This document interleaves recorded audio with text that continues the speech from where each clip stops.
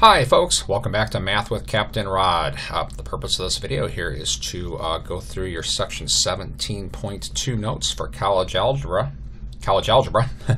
First thing here, it says, let's see, find the distance between the points -10, 6 and -7, 2. So the first thing I'm going to do is take these points and plot them on a Cartesian coordinate system here. So -10, 6 is 10 to the left, 6 up. I'm just going to put that about right there. It's not important right now that I get them exactly where they need to go. -10, 6, good enough for this example. Then the other point here, -7, 2, would be 7 to the left, 2 up, maybe something like about this. Good enough for now. The distance between them is this guy right here. And I'm just going to call that D for now. And again, remember this point was the point -10, 6. The other point was the point -7, 2. So distance is calculated by using Pythagorean theorem. So hopefully we're familiar with Pythagorean theorem. I'll do a quick little reminder about it. Pythagorean theorem is about right triangles. I'm going to draw a right triangle here. And a right triangle is a triangle with a 90-degree angle. And if I give these sides names like A, B, and C, Pythagorean theorem says that the sum of these two guys squared is equal to the hypotenuse squared. A squared plus B squared equals C squared. So when I look over here now, right now I don't have a triangle, but it's easy to make. I'm going to go ahead and just draw kind of a vertical line here in red, and I'm going to draw a horizontal line in green. This is a right triangle. So we can apply Pythagorean theorem if we can find these sides. So that's fairly easy to do because remember the coordinates here. From here to here is -7. Sorry, that's supposed to be straight. Let's try that again. A little bit better. That distance is 7. This distance is -10, which means our green distance here is 3. Now please take note that you can get the 3 by taking -10 and subtracting -7, by taking this x value minus this x value. Now, if I do this subtraction here, I actually get -3, but that's not really important right now. It doesn't really matter for right now if I take -10 minus a -7, or if I take -7 minus a -10. Distance-wise, this distance is 3.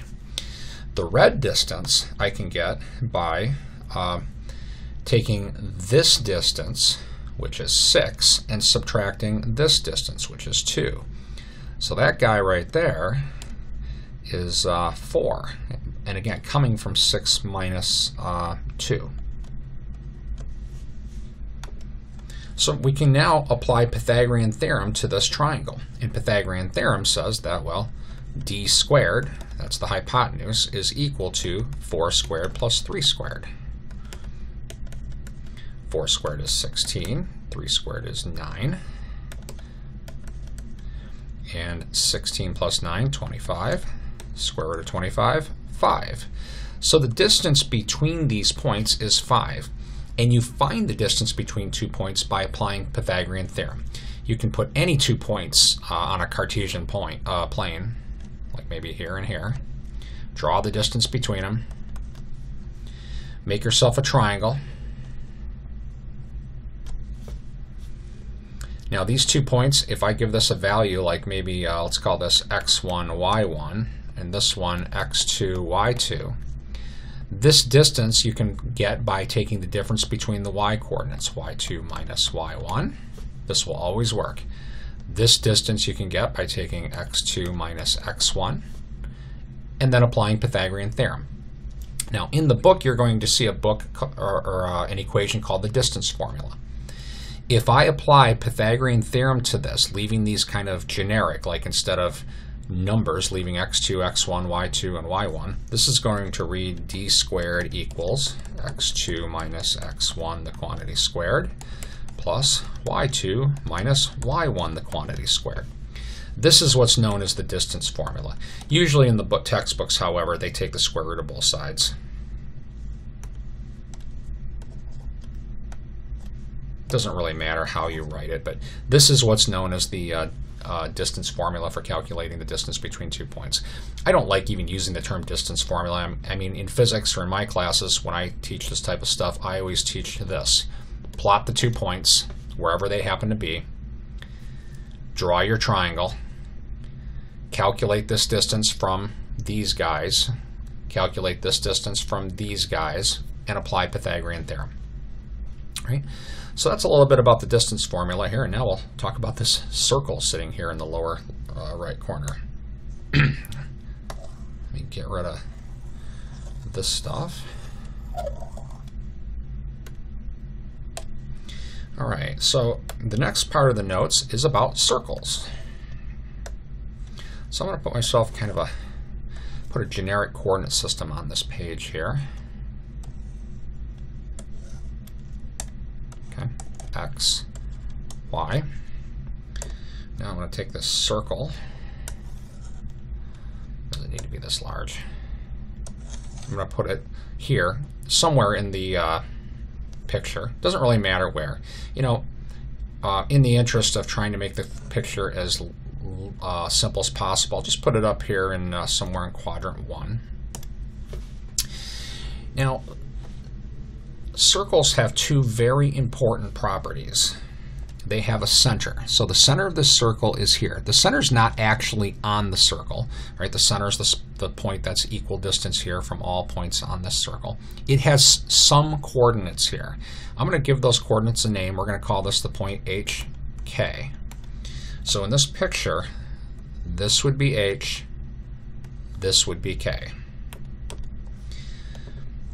Now, circles have an equation for them, what's called the standard form of a circle, and you can kind of derive what that equation is pretty easily by imagining a point here anywhere on the circle. I can put this dot anywhere I want.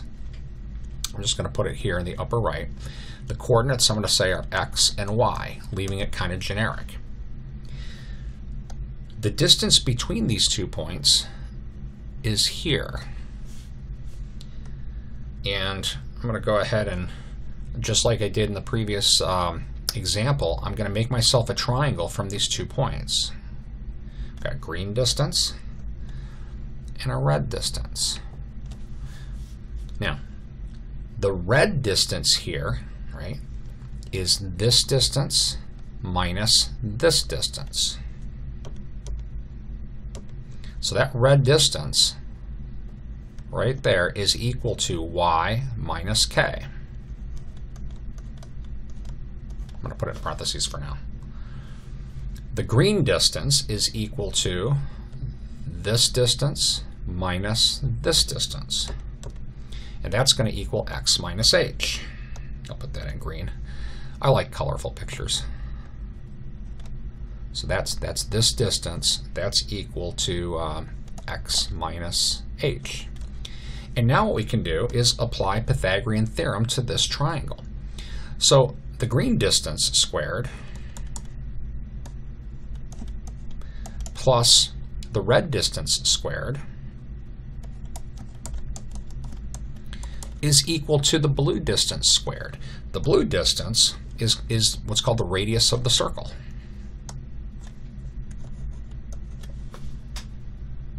In this equation here, very important equation, this is the equation for a circle. I believe it's called standard form equation of a circle or something like that. What it's called, not super important. What it tells you is very important. That any equations that can be written in this form, first must be circular, must describe the graph of a circle. And second, once we have it in this form, it's pretty easy to sketch the circle because we'll know that we'll know the coordinates of the center, H and K, and we'll know the radius. And that allows you to go to the center. Typically, it allows you to plot a bunch of points pretty easily. Like once you know the radius, you can come over here and put a dot, come over here, put a dot, boom, boom, and then just sketch it. So I think this video is at 9 minutes 40 seconds. I think I'll just stop that right there and save the examples for a second video. I hope that this helps get the point across about how to find the distance between 2 points in a Cartesian plane and how to derive an equation for the standard form of a circle. Have a great day.